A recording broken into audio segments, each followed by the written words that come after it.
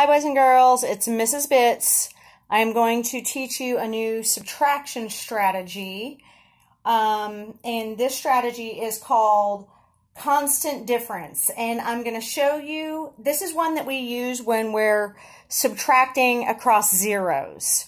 That's probably one of the only places I would use it, but it's a good strategy to use when subtracting across zeros, because this can get confusing if you're not understanding your place value strategy, which, before we start, I'm going to review the place value strategy so you see how these two go together.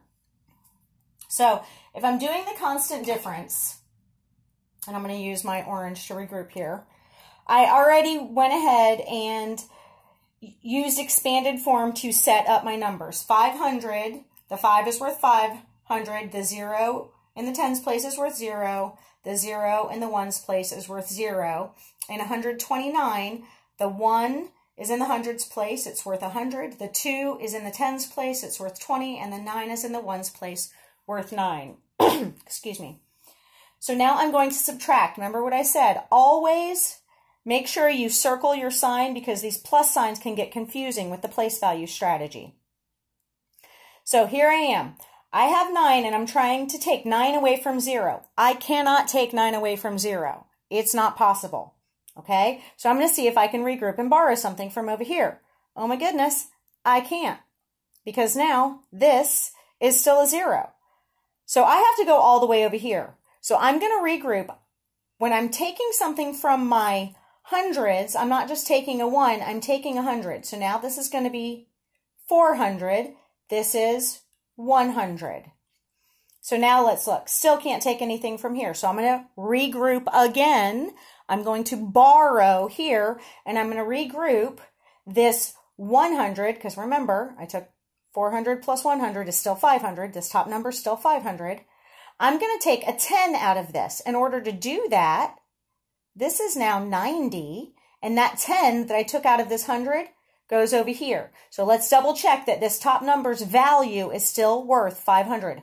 400 plus 90 is 490, plus 10 more is 500. So still 500 on the top. Now I can regroup. 10 minus 9 is 1. 90 minus 20 is 70. I know my basic fact of 9 minus 2 is 7. 400 minus 100 is 300, so my answer is 371. So far, so good? All right. So now when we're doing constant difference, it's kind of like the compensation strategy, except that word constant here. Constant means whatever you do to one side, you have to do the same thing to the other side. And we're trying to find the difference. So the difference, whatever we're taking away from one side to make it an easier number to subtract, we have to do with the other one.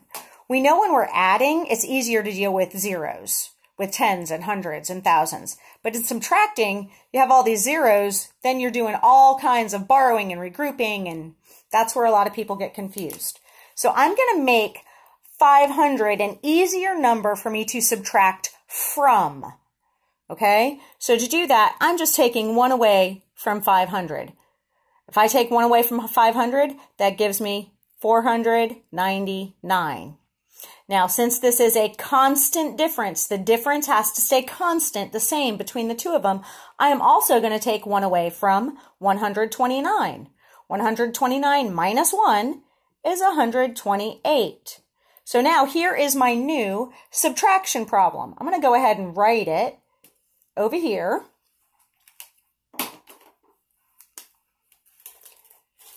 Okay, so now I have 499 minus 128.